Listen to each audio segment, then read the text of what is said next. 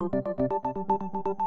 12-year-old boy in Australia has been missing since Sunday and is feared dead after he and his friends were attacked by a crocodile while swimming. It's thought he was snatched by a 4-meter saltwater crocodile. Moments earlier, it had mauled another 12-year-old boy who suffered deep bite wounds as he fought off the large reptile and managed to escape. The boy who escaped was treated and is now home with family. He and the other boys who witnessed the incident have been aiding authorities by recounting what they saw. Wildlife officials are searching the area for the missing boy, and shoot-to-kill orders have been given for any croc bigger than 10 feet.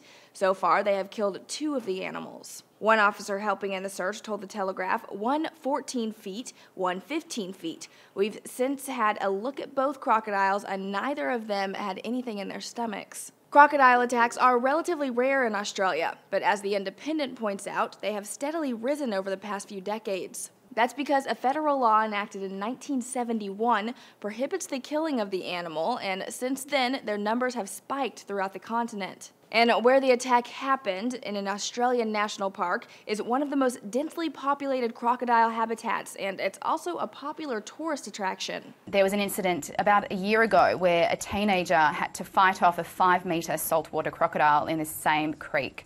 So it's obviously a bit of a dangerous spot. According to the Daily Mirror, in the past year, 13 people in Australia have been killed by the reptile, including 6 children. Police are searching day and night and have implemented the help of helicopters to search for the missing boy. For Newsy, I'm Jasmine Bailey.